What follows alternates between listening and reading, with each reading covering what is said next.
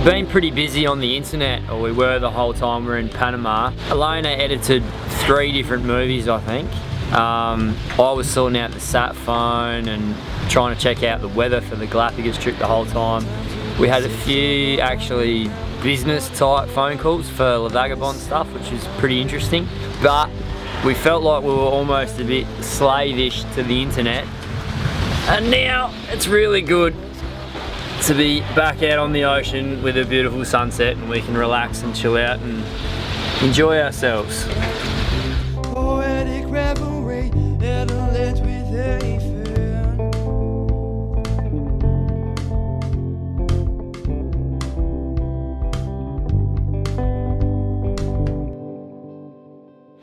Okay, Splinter, what's going on? Splinter? He wears a purple robe. We left Panama today, Panama City, and it's been dead calm. We've had about 8 knots of wind, so we're throwing out the spinnaker and we're gonna leave it up overnight. I'll be sleeping outside here, so yeah, should be all good. Nice gown. I know, it's the first time I've pulled it out in months and months and months. It is actually cold outside. Yeah, it's freezing. So I've made a herbal tea and gotten rugged up, and I'm gonna read my book outside and snuggle up. I look good too. Yes, very nice trackies.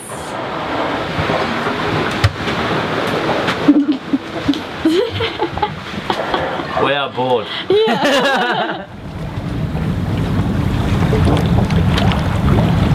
It's about 5:30, 6 in the morning. And Riley woke me up about an hour ago to jump on shift.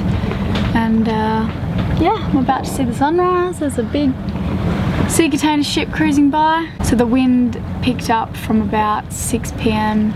yesterday until 12, and then completely died for all the morning. So we've just thrown out the head sail, and I'm waiting for Riley to wake up and put the spinnaker back up. And I think the whole trip's gonna be like this. It's very pleasant. It's straight from behind, so we're sitting on about 5 knots just with the head sail out. Just watch Cool Runnings out here. If anyone hasn't watched Cool Runnings in a while, I suggest you watch it today, right now, or tonight.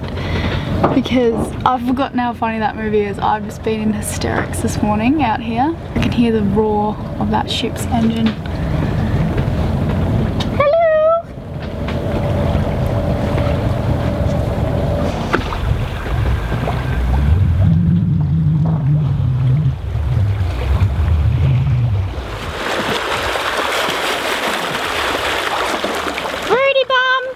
How's the water?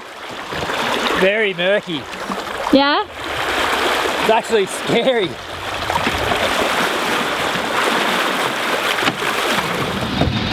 First fish in a long time. It better be a good one. You better be tasty. It's a tuna! I told you I wanted a tuna for dinner. I'm right behind you, babe, so be careful where you flick that. It's beautiful. It's a nice looking tuna, isn't it? Yeah. It's a yellowfin.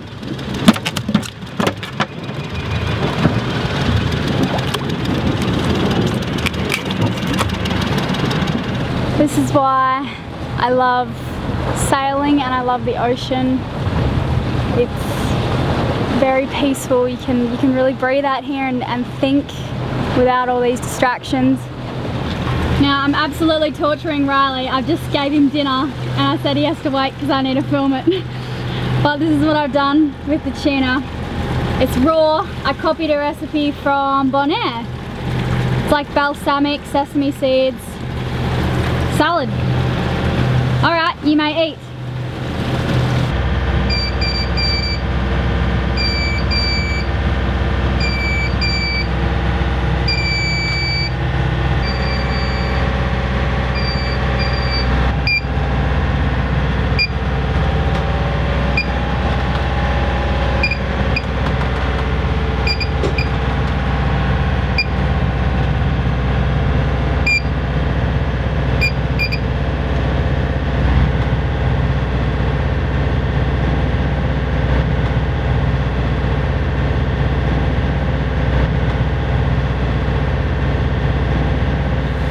So I woke up this morning and all the sails were out. What happened, babe? The wind was coming from here, very lightly, and then it came, now it's coming from there, so I turned the engine off and hoisted all the sails. So we're heading into it, which increases the speed of the wind, so. 4.5 knots, I believe, what we're sitting on. 4.9 actually.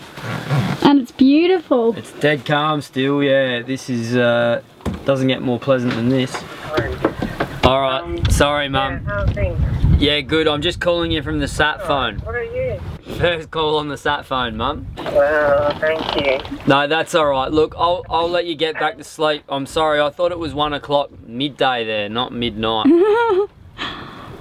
Oh, right. Oh, no, yeah. With the sun in the middle of the sky, Ralph spotted some tuna glittering under the boat.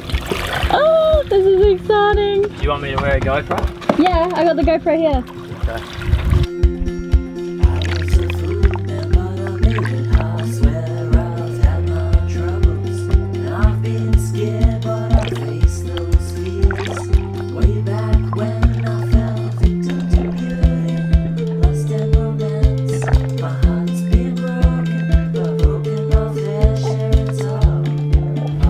There's probably about 6 or 8 tuna down there, all chasing a little fish which is hanging out under the boat. I jumped down there and tried to shoot a couple of them, but just scared them. Yeah. They took off. Bugger. There'll be more.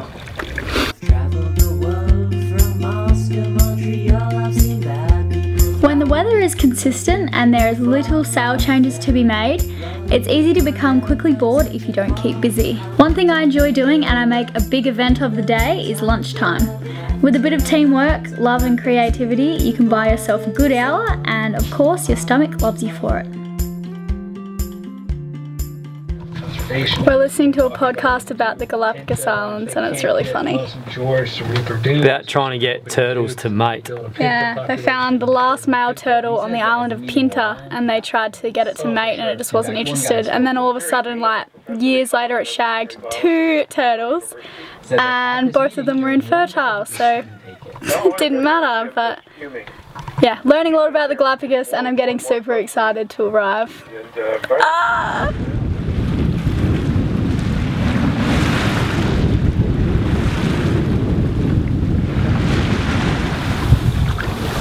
I had a fabulous sleep. Hello. Thank you for sleeping outside. That's alright. It's a hard job sleeping. But someone else has to do it.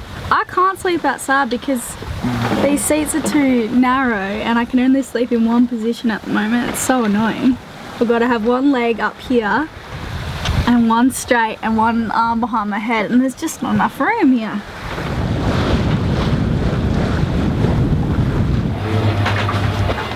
What's up? What happened with the fridge? I got a eucalyptus lolly. Well, nothing happened to the fridge. The freezer has overfrosted again. It keeps doing it and we've been playing around with the settings 1,000,001 times and we can't seem to find the right one. So I've stopped, you know, we thought we had it right this time and I've stocked up the freezer preparing for the big Pacific crossing and yeah, it's just overfrosted again, so. At least we can shut the door now. The freezer door. Yes. Elena, that was the biggest splash, man. It might get it again. Nah. Fuck, that was huge! Why didn't it take it? There was a splash that was as big as this cockpit. Yeah, I saw the leftover. Did ya? Of it, yeah. See that wood in the background? Yeah, yeah. So that's gonna be, that might have been a huge dolphin fish. Can we go back there? Yeah. Do you want to blow the sail and... Oh, there's something back there. I need my sunnies. Yeah, I can see it. Oh my god, it's huge. Yeah, it's gonna go for it again. Hold the fishing rod. Oh! Quick, get the bridge!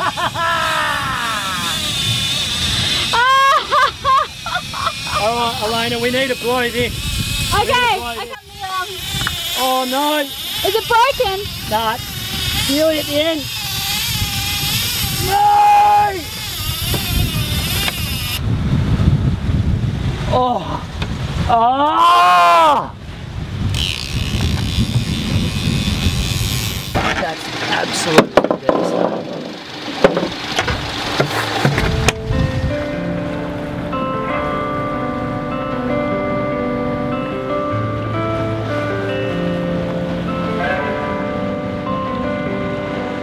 So today we've seen a lot of wildlife in the water. It really feels like we're getting closer to the Galapagos, but we are. We're like 3 days away.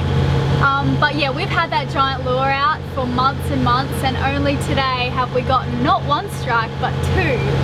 So that's telling us something, and we've seen some giant dolphins, which we thought were whales, and some regular sized dolphins. I can't stop like watching the horizon. Alright, what just happened? A boat with maybe 5 guys in it, like one of those fast wooden, the typical boat that you'd think would be full of pirates, came burning over like really quickly. So I ran downstairs to where Elena was, and I was like, go and hide, because we've got a little spot that we've organised for Elena to hide in. But they just wanted some food, but it just scared the shit out of me. Oh, poor blokes, they're out in the middle of nowhere sort of fishing. Are you alright? I'm alright, yeah. They were just out in the middle of nowhere fishing. I'm 150 miles from Galapagos, so they are in the middle of nowhere, and it's not really. It just was very unexpected seeing a boat closing so quickly, and yeah. Oh, that was the scariest I've been in a while. I can't imagine how you felt. Oh, but being in the hiding spot and not being able to hear what's going on upstairs, like, I'm just thinking the worst.